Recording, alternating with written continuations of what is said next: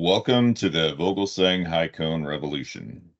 The history of progressing cavity pumps, a technology invented by René Monod in the 1930s. This graphic represents a standard PC pump. The pump is driven by an electric motor, and the speed is normally reduced via the gearbox that you see in the graphic. Typical operating speed is less than 300 RPM. The output shaft of the gearbox is connected to the drive shaft of the pump and sealed via gland packing or mechanical seal. The driven shaft is concentrically rotating and must drive the rotor head, which rotates eccentrically. This transition in motion is most often achieved via two articulated universal joints as represented here as a pin joint. The stator here is shown as a steel tube containing fluid elastomer, and it's held in place and stationary via the tie rods, which pull the suction and discharge housings together, thus sandwiching the stator in between. The stator is compressed internally by the insertion of the metal rotor that creates a sealing line. The rotor rotates within the stator, forming the cavity that the liquid enters.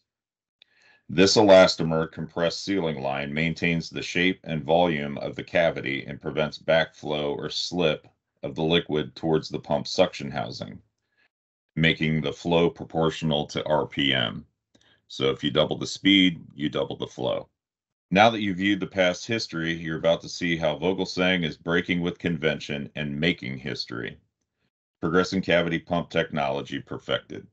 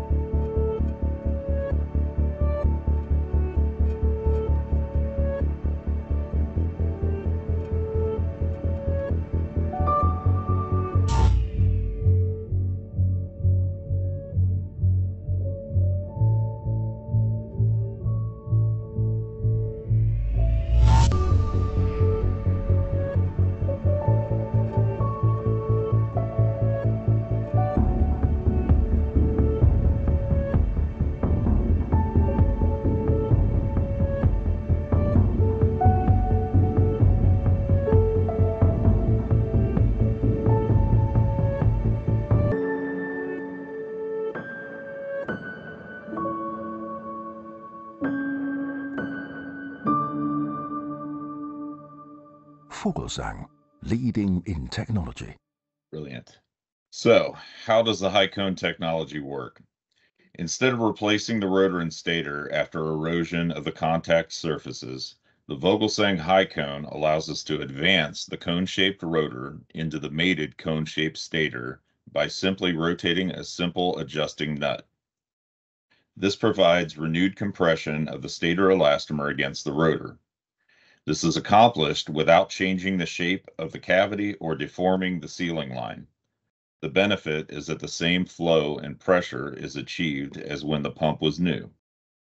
This is a comparison between making adjustments when the HiCone is run to fail, represented by the curved gray line, versus making adjustments when the pump capacity is at 20% of desired flow at the rated RPM per the performance curve, represented by the red lines. Making more frequent adjustments significantly improves the lifespan of the wear components as a result. Standard stators require replacement after the first gray line interval, shown here. Why customers demand the excellence of HiCone technology.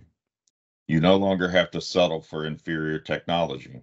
Vogelsang HiCone has 6 points of excellence which provide our customers with a product they deserve: reliability, safety, consistency, simplicity, maintenance friendly, and long-term cost savings. On the reliability side, Vogelsang uses the most durable universal joint available on every HiCone pump, the carbon joint. It's superior in every way and perfectly matched with the HiCone product. Our proven quality cartridge seal incorporates a liquid-filled and pressurized zone, ensuring that the seal faces remain lubricated and free of contamination. Third, the 3-wire PT100 temperature probe is utilized for recognizing elevated temperature of the stator from friction, allowing shutdown of the pump prior to dry run damage. Safety. It's important to leave nothing to chance. Vogelsang HiCone stators are of a single piece design with the elastomer molded into a single continuous tube. This eliminates potential of leaking under load or even if the discharge piping has been completely plugged.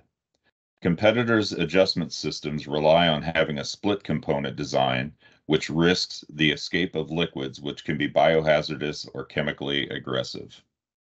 You can see the continuous tube here. Consistency. The conical shape of the rotor and stator geometry ensures that the cross-section of the cavity remains the same and that the sealing line is uniform throughout the life of these components. The competition uses different methodologies of crushing the exterior of the stator elastomer towards the center of the stator.